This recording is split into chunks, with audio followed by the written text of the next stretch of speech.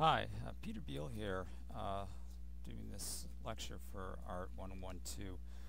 What I want to talk about a little bit is the artist Michelangelo Buonarroti, and I want to spend some time doing it in the audio format primarily because there's a great deal to cover, and it just may be simpler, I think, to record some of these thoughts in voice form and perhaps later address them also in text form. The reason I want to do this is because Michelangelo is a tremendous presence in Italian Renaissance art. It's really impossible to overestimate the degree to which Michelangelo really influenced the history of art, especially in the 16th century and really going even into the 17th century. And this is because, first of all, he's very, very long-lived, very, very prolific, and had a kind of stupendous intellectual presence as well as an artistic one. In other words, his work is rich, both in aesthetic and intellectual content, and for that reason it has to be taken, I think, very, very seriously. One of the ways in which we can begin the discussion of Michelangelo's art is really to think in terms of art theory, and we kind of want to focus perhaps on a key item of difference that he may have had with regard, say, to his contemporaries, such as Leonardo da Vinci. And this has primarily to do with what we might loosely describe as a strain or pattern of idealism in his work. In other words, Michelangelo really puts a great deal of emphasis on the innate capacity of the artist to make something new of the world. We base our ideas, as I think Michelangelo would argue, on what we see in the world. There's no question about that, and to a large degree he has that in common with Leonardo. But for him there's something more important, and indeed it can be summarized using the word idea, that there is something in the intellect of the artist that allows that artist to pick and choose and refine and change and emphasize according to his own innate capacity for judgment.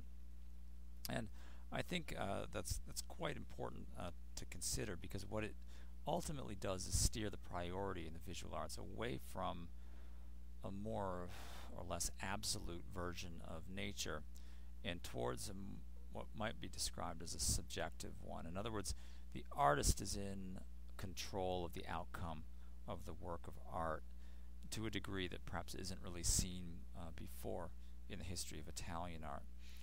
For instance, if we consider the description in the text might be helpful for this, for explaining this. We have the art historian and biographer Giorgio Vasari quoting Michelangelo as declaring it was necessary to have compasses in the eye and not in the hand, because the hands work and the eye judges.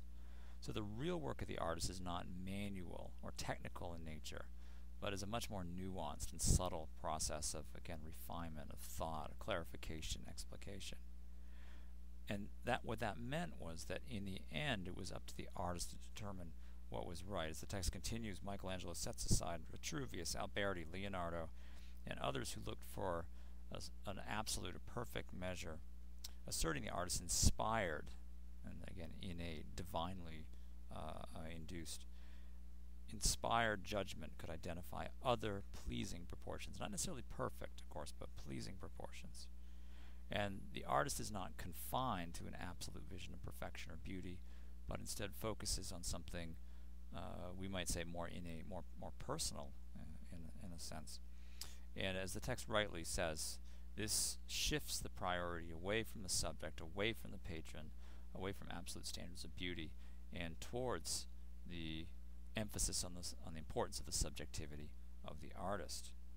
So it's really quite important to see how Michelangelo marks a departure from the theories set down by individuals such as Alberti, or expressed by the likes of Brunelleschi, Masaccio, what have you. Instead, what works for Michelangelo is this sense of an emotional and expressive intensity that is highly subjective, impossible to put a yardstick next to, that in a very real way is intuited or felt rather than apprehended through purely through the intellect. The text proposes the word terribilità, to convey the sense of power and sometimes impending fury that Michelangelo's work conveys. Michelangelo, in terms of his life story, it's quite a long one, from 1475 to 1564, and as a youth he spends his time in Florence, in part working for the Medici. And in the aftermath of the fall of the House of the Medici in 1494, their exile, which will be for quite a long time, begins in a period of quite a long departure from Florence, and especially after the reaccession of the Medici in 1513. He really does not agree with the autocratic political vision that the Medici will put in place in Florence. We can begin the discussion of his actual work with the Pietà, which is now in St. Peter's, 1498 to 1500. And in the Pietà we see some themes begin to emerge immediately in Michelangelo's work.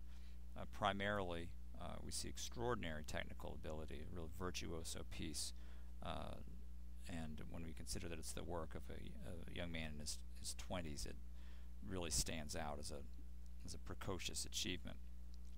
The other element, which is harder to describe objectively, but which I would definitely recommend that you begin to consider, is the degree of a kind of relaxed intensity that's present, especially in the body of the dead Christ. Michelangelo constantly opposes these forces of tension and relaxation in his work. So there's this collapsed body of Christ, and yet there's also this aspect of a kind of tensed or clearly evident musculature. And this is going to be a recurring theme, I think, in the physiognomy of Michelangelo's sculptures. We have to remember that Michelangelo primarily thinks of himself as a sculptor. This is present to a certain degree in perhaps his most famous sculptural work, the David, in Florence. And this is a large and complex work of art on many levels, and I'm not going to go in too much detail into the historical story, other than to point out that it was intended for the exterior of the Florence Cathedral, and upon its completion was reused, redistributed, really, an act of politics. It went off to the Palazzo della Signoria and becomes an emblem of Republican Florence. So right from the very beginning in Michelangelo's career in Florence, he's embroiled in the political currents of the time. The David, of course, stands in contrast to Donatello's more, shall we say, elegant and even effeminate depiction of the subject. And of course is much more massive. It gives the impression of something superhuman, something titanic, something that ironically becomes the giant that David is supposed to be slaying, the Goliath. And of course David is presented to the viewer in a relatively minimalist fashion. It's very hard to identify with any certainty that this is in fact the subject. The head of Goliath is missing. The only sense we have of its being David is the presence of a sling. He's also shown entirely nude, and this is not typical in representations of the subject, but helps in a sense stave off definitive interpretations or readings of this particular statue. The actual structure itself is, a magnificent rendition of the male body, but with a certain degree of idiosyncrasy in terms of the proportions, that he is not interested necessarily in providing that classical perfection, but instead is willing to emphasize portions of the body to make a deeper point. I draw your attention particularly to the hands of David. His feet are also a little bit out of scale. So, as the text rightly says, when we see this statue, we're looking at Michelangelo's priorities, very well illustrated. Again, towering pent-up emotion. David is considering the situation ahead of him, sizing up his opponent, wondering what his next course of action should be. A similar climate of emotion is expressed in the Moses, and this is after the the 1513 restoration of the Medici, where he is working in Rome. And it's an important statue for a lot of reasons. It's really the best remnant of the planned mausoleum of Julius II, who would be Michelangelo's really most important patron, most important single patron.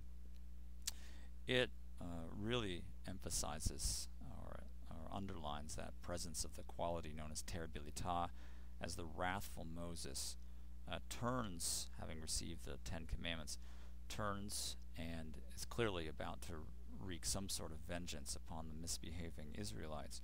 And yet, at the same time, as he turns, and we see this awesome musculature and power within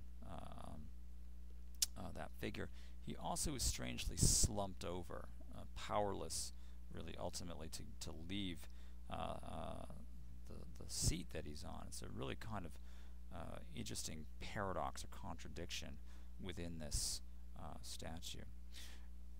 It's hardly surprising to see much of the same tendency in the bound slave, where a figure, again, hugely muscled figure, strains against what appears to be delicate lacy ribbons. Right, the sense of confinement and restriction is quite curious, and many art historians have considered that these may have some allegorical significance, particularly with the artistic difficulties of coaxing art out of inert matter like stone. Again, now that you have this sense of Michelangelo's style, the tomb of Giuliano de' Medici in Florence is a good instance, I think, of this tendency here to present the viewer with an enigmatic and contradictory presentation of the human figure. We especially see this in the figures of night and day, who are twisted and recumbent and unable ultimately to leave their their position. They're teetering on the top of the sarcophagus here, and it may in fact be, as the text describes it, and this is following, I think, the general scholarly consensus, that it reflects this concept of Neoplatonism, the ascent of the spirit from the world of matter to a transcendent realm. And in this lower level, particularly with night and day, we see again that sense of tension and unresolved thought and activity.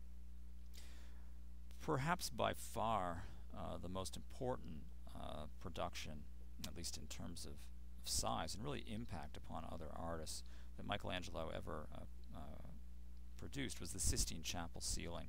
And I'm not going to spend too much time in terms of describing exactly what's going on in it, other than a brief overview of the subject matter and some common features and themes in it.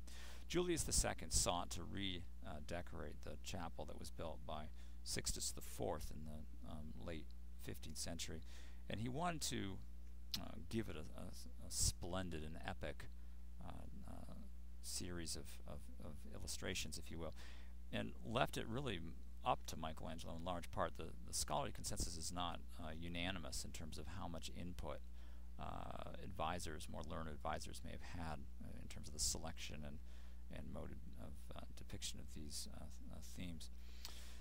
Michelangelo essentially puts together this epic of creation, coming from the very beginning of things, creating heaven and earth and so forth, forward in time to the flood and the drunkenness of Noah. Interestingly enough, the actual sequence of the paintings runs backwards in time. In other words, Michelangelo started in 1508 with the drunkenness of Noah and the flood, and increasingly over time, over the next 4 years, clearly finds his groove, as it were, in this painting, and creates scenes of incredible power and dynamism with fewer and fewer characters. A good example of this, really right around the midway point, is obviously the creation of Adam, which reflects some of the themes that we've already seen in Michelangelo's art. Again, the somewhat languid figure with very, very defined sort of titanic musculature, but unable to move without this divine spark that's about to leap from God to the form of Adam. The sense of sculptural form in this segment from the Sistine Seal in this panel is abundantly evident, and indeed the reduction of the natural world to sort of grassy bank with some sky in the background is indicative of Michelangelo's tendency to look for the general and the ideal and explore the expressive possibilities of the human body there rather than a meticulous depiction of visual reality. We can't devote too much more time to the career of Michelangelo in this course. That's really more of a appropriate for a more specific Renaissance, Italian Renaissance course. But we can close out, at least in terms of his painting in particular, close out our discussion of Michelangelo with a consideration of the Last Judgment. That is the altar wall, the Sistine Chapel, 1536 to 1541, where in the wake of the Protestant Reformation and the sack of Rome and the crisis that the church was encountering, we can see a shifting away from the optimism and a sense of unbounded exploration, in a sense, that we might encounter, for instance, with Raphael in the School of Athens or even in the Sistine Ceiling.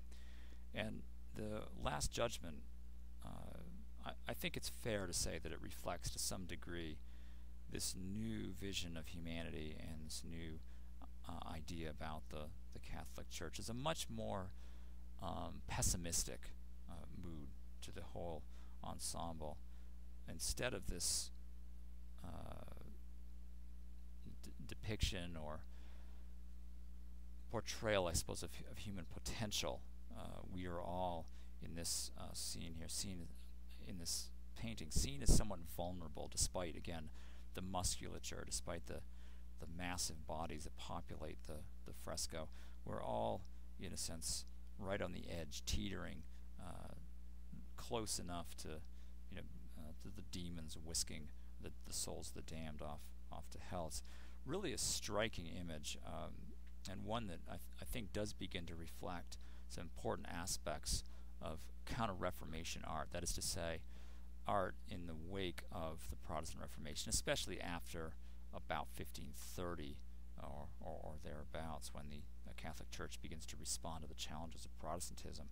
And as we'll see when we think of the Council of Trent and its effect, the Council of Trent meeting 1545 to 1563, begins to narrow much more precisely acceptable, the bounds really of acceptable church art.